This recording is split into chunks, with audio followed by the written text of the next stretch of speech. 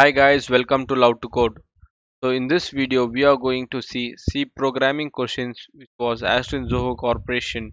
This is a part 2 video. Let's begin. So in this whole video we are going to predict the output of a given question. So let's discuss this question.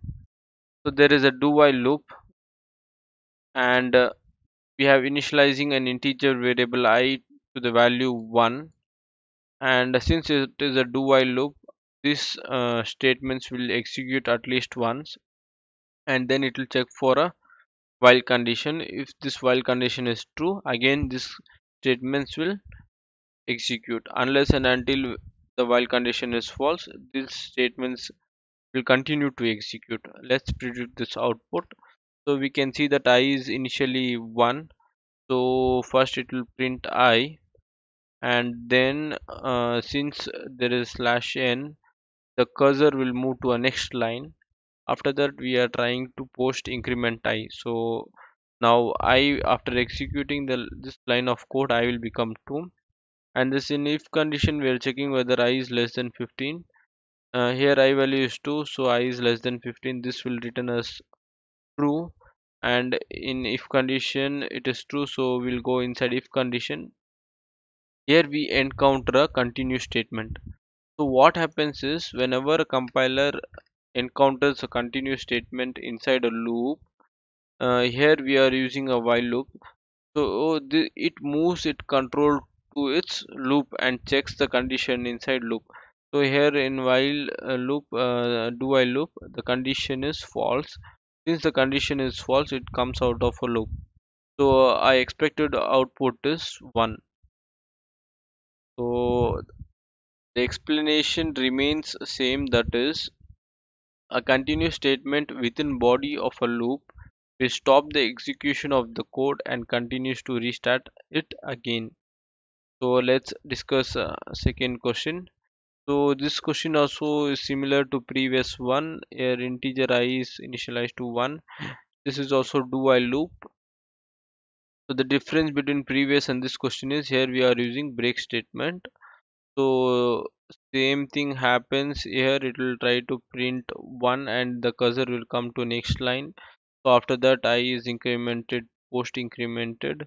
So when I is incremented, I becomes 2, and since I is less than 15, that is 2 is less than 15, will go inside if condition, and when it goes inside if condition, we encounter a break statement.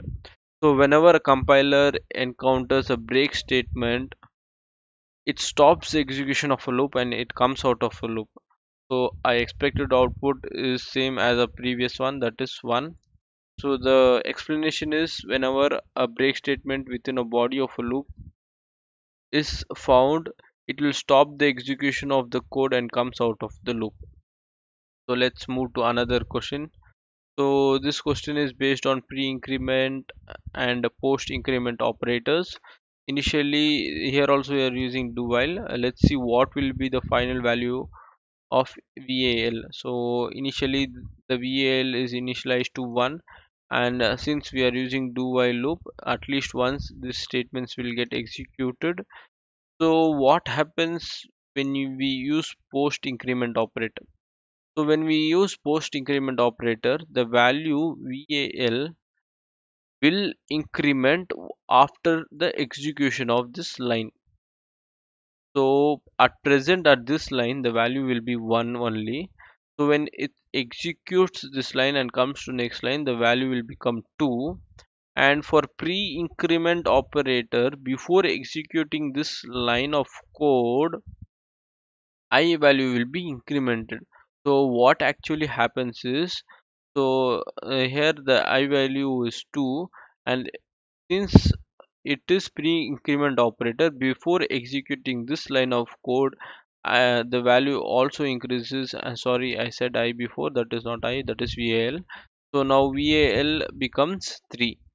So after executing these two lines of code, it will go to while, and inside while it will check for a condition. Here also we are given that VAL is post incremented, and so finally here the value after executing this command, it becomes 4, and since 4 is not greater than 25, this becomes false and will come out of a loop.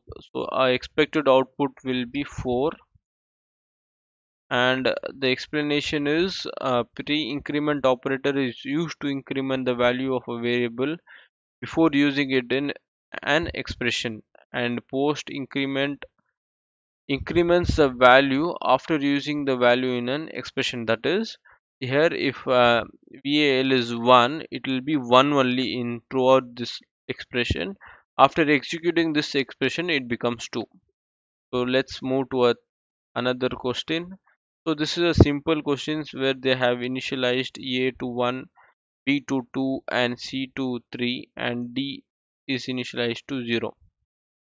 So in if condition, what happens is it will check whether a is greater than 0 or not. If a is greater than 0, it will check for b whether b is greater than 0 or not. Since b is greater than 0, it will check for c is also greater than 0.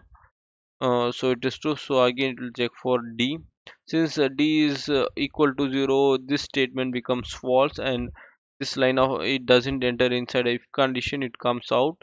So the expected output here is not entered. uh, so suppose what if d is 1. So if d was 1, so we would have got the output like enter in the if, and then not entered in a next line. So the explanation here is, here all values a b c are greater than 0, and since d is 0, condition inside if fails. So let's move to another question 5. So in this question, it is a simple question, and we can see there is an if condition, and also we can see that this statement is false, that is 0. So here we can see that it terminates the if condition in this line itself. This line will terminate the if condition here only, so it doesn't affect these two other statements below these two statements. So I expected output will be hello and hi. I will be printed in a next line. So let's move to another question. So this question is like, we are declaring I and j as interior variables, and j is assigned to 3, and there is a float k that is 7. So I is equals to k modulus j, and after that we are trying to print I. So the expected output here is compilation error, since modulus cannot be applied for a float. So let's move to another question. This is the seventh question. Sorry for mentioning as 6. Let's make it 7. So here initially I int a is declared, and then int b is declared as well as assigned to 5. So now a is equals to 0, and there is a logical AND operator, and there is a pre-decrement operator to b. So what actually happens, and what will be the value of a and b? So whenever in an AND condition, if any one condition is false, then it will return false. So here we have encountered a false condition, so it will not check for other conditions after this. Since any one is false, so it will return false. Now we have encountered this false, it is not necessary to execute the remaining line of code, so this will return false. So false will be 0. So our expected output will be a will be 0 and b will be 5. This line, this will not statement will not get executed, since we found 0 before we found 0, that and in and at least one condition should be false. Since it will return false, since we found here false, so it will return false without checking other conditions. So our expected output will be 0 and 5. So the explanation is like, here and operator is used if any value is false, it returns false. If it finds false value, it will not check other values.